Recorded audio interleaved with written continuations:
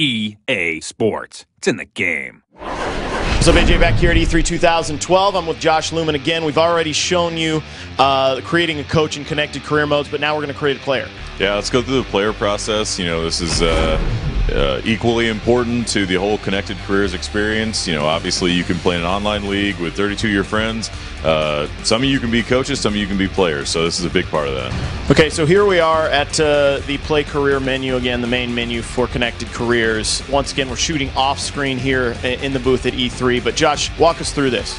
Yep, so again, you start at this screen where you choose to start your career. I'm going to choose to play offline. When I go in, I'm going to, obviously you saw last time the ability to choose between being a coach or a player. I'm going to select player. When I go in there, I have the same four choices. I want to have a game face, I want to create a guy, I want to be an active guy or a legend. We're going to go through and create a guy for the player portion. Now, obviously these are all the different player types we talked about. So you can have 5 different types of quarterbacks. This changes what the guy looks like, what his initial ratings are. Let's go with power back to start with. So this guy is going to look a little bit like Brandon Jacobs. He's going to be able to run over people, that kind of thing, be a bigger guy. So after you choose to be the power back, you get to choose any team you want to be on. So I'm a big Lions fan, unfortunately, except for last year. So I'm going to choose Lions, and then you choose your backstory. Big thing with the backstory, I've talked about this a little bit. If you're an undrafted guy, you can choose that. Your ratings will be a little lower from the start, but your expectations will be a little lower too. So you can actually go through a couple years and you'll have easier goals, that kind of thing, to get started in the league. If you choose high draft pick, you're actually going to have higher ratings, but your expectations will be pretty high. The first year, you're going to be expected to do a lot, just like Cam Newton was last year. So if you're a low draft pick or undrafted, it's a little easier to grind at the beginning then, right? It is, definitely. You're going to earn a little more experience points. Your expectations, your season goal is going to be a little bit easier, that kind of thing. So it allows you to kind of have a little bit of an easier experience. Again, I want everybody to be clear about this. There's no microtransactions here. So if you want a little bit of an easier experience, you need to go through the undrafted thing. There's no way to buy your way to get better. Very cool.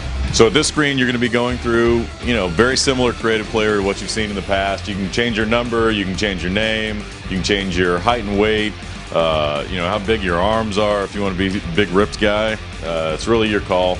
Whenever you're ready to go, hit accept and continue. Again, like we looked at before, you can go through and set all the options in the league. If you're the commissioner, you'll be able to view these if you're not the commissioner.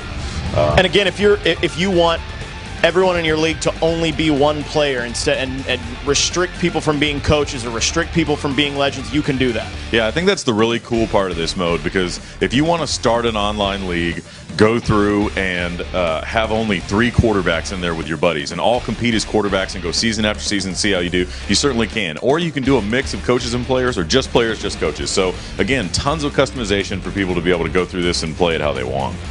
And again, you didn't change his name, but it will say their name there, like Rich Eisen's talking about power back, but they're going to talk about you on that Twitter feed. They will, yeah. It's dynamic, it's personal. It's going to talk a little bit about your background and that kind of stuff, and where you come from. So it's going to react to everything about you. So again, we're looking at the career progress screen. What this does, it shows you your season goals. I'm only expected to get 500 rushing yards this year as a rookie. My legacy rank overall, being able to go purchase upgrades. So I showed everybody the coach one. I'll show everybody the player one. Again, this is just buying the ratings that you've always had in Madden. This is your way to progress. So you go through here and buy all these ratings, and if you get the XP to do it. So again, there's no microtransactions. There's no way to buy these outside of actually grinding in the game. So if you hit left bumper, right bumper here, this actually keeps track of all your stats. So this is a quick way to go through and take a look at this. Career stats, season stats. You can see the standings, how your team's doing. So we're trying to give you as much information here as we can. And that'll basically allow you to come out of game, check things real quick, run back into game or practice if you want to keep grinding and keep going. Very much still a work in progress, Madden NFL 13, but Connected Careers already looks just awesome. Thanks, man. Yeah, we're working hard on it right now. We're not done yet. Still tuning goals, XP, tuning regression, retirement, all that stuff. There's a lot of new features in this game, more work than we've ever done before. So we're going to make sure it's perfect. We've got a little bit of time left, and we'll finish it off.